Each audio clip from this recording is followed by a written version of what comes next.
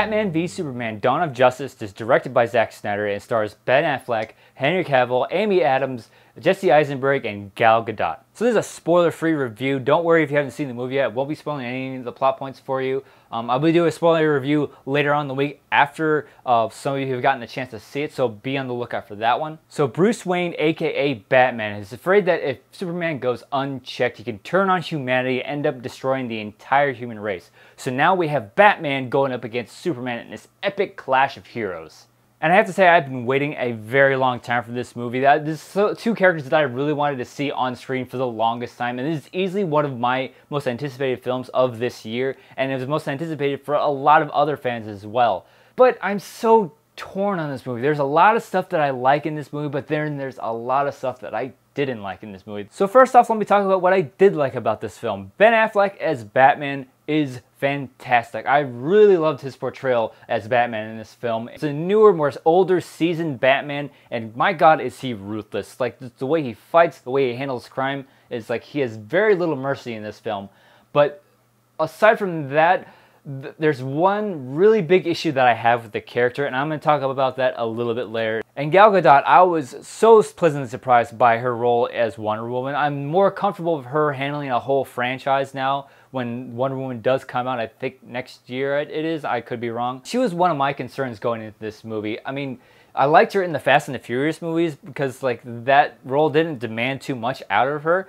And there's nothing in there that said, hey, I really want this chick as Wonder Woman. You need to get her as Wonder Woman. But now after seeing the movie, all those worries are gone. I think she did a fantastic role as Wonder Woman. And then there's Henry Cavill as Superman. I mean, I wasn't blown away by his portrayal of Superman. I thought he did a fine job, but I liked him more as Clark Kent. Because when he's Superman, he's sort of just reacting to things around him, what other people are saying about him, but when he's Clark Kent, he's actually doing something. One of the things I've always liked about the Superman character is that's not his only way of helping people. He fights crime and big bad guys as Superman, but when he goes back to Clark Kent, he's still helping people through journalism and sort of telling the stories of the little guy and helping out citizens that way. And that's something that I've always appreciated for the Clark Kent character. And they sort of showed that in this movie because he's supposed to be covering the stories that Perry White assigns to him, but he totally ignores that and goes after the Batman story with the one that he cares about.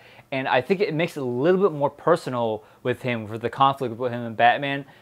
Sort of, not a really big personal, but there's more about that in my spoiler review. One of the things that I really love about this movie is the stories become so personal to Batman and Superman. I mean, Bruce was present the day Zod attacks Metropolis, and he has a building in Metropolis. And it so happens that the building that Zod takes out of his T-Vision just happens to be one of the Wayne Towers, and I like how personal it makes it because Bruce loses friends in this fight and he sort of blames Superman for it. And it gets personal for Superman too because he's at the center of all this controversy, whether the world needs a Superman, do they need a savior, and he's just trying to do the right thing. And it affects him. He struggles with his decisions to help people and he's wondering if he's doing the right thing, and I really liked how personal these stories got. Then of course you have to deal with the subtitle of this movie which says Dawn of Justice, and there's all these Justice League tie-ins, and is it necessary to have this in there? No, but it's cool to see as a comic book fan. I really like seeing all these other tie-ins to the future Justice League movie, and gets me excited for future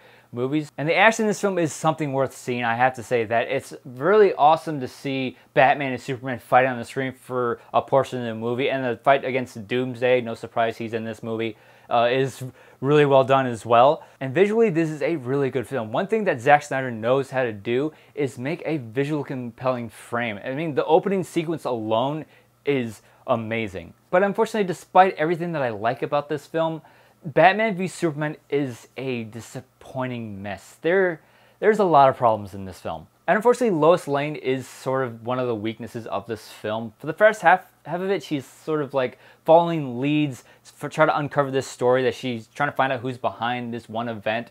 But at the climax of the film, she's kind of just like there. Then there's Jesse Eisenberg as Lex Luthor. I mean, when I first saw him in the trailer, I was like, I don't see him as Lex Luthor, and that's pretty much what he is in this film. I mean, there are a couple of scenes where he's a little toned down, and his performance did work for me in those scenes, but overall his Lex Luthor was just too over the top. He has a couple of moments where he just has these little like like psychotic outbursts. He'll be giving a speech and they'll stop in the middle of it and be like, no. What do I mean?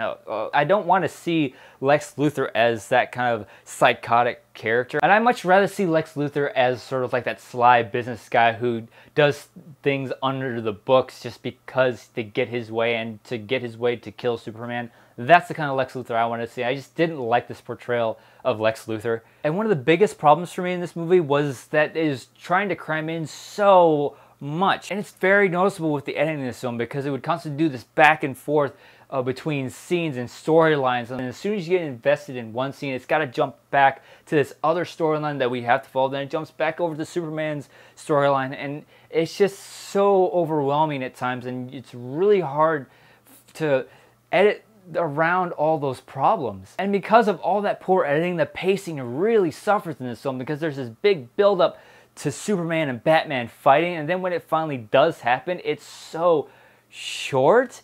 And then as soon as that's over with, now they gotta go fight Doomsday, and it's just like, wow, what happened? The first half of this film was paced all right. You have all this controversy around Superman and is he doing the right thing? And Batman is trying to save humanity from this guy that can turn on everybody and it's just wreck shop. But then all this convoluted Justice League, Doomsday, and like Batman conflict starts happening, and then it's just like it loses it. I didn't know what happened to this film. And then there's the issue of predictability. This film is pretty predictable. I mean, there's certain things that happen behind the scenes and you know exactly who's behind it. If you've seen the second trailer to this film, you pretty much know how it's gonna go.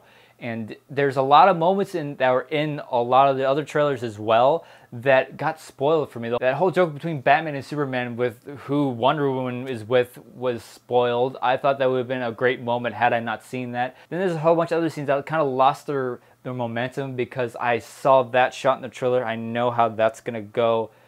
Yeah, that's how it goes. Then there's that big problem that I have with Batman in this movie, and I don't think this is a spoiler. You see some of this in the trailer that Batman is killing a lot of people in this movie. And I'm not just talking about this nightmare sequence that he has. He kills people in that, you see it in the trailer, but also he kills a lot of other people without thinking twice about it. And that goes against everything the Batman character stands for. And I know a lot of people are going to be thinking that if you read this one comic book, it's different. Or if you listen to Alfred in the movie, he kind of explains why he goes against his code.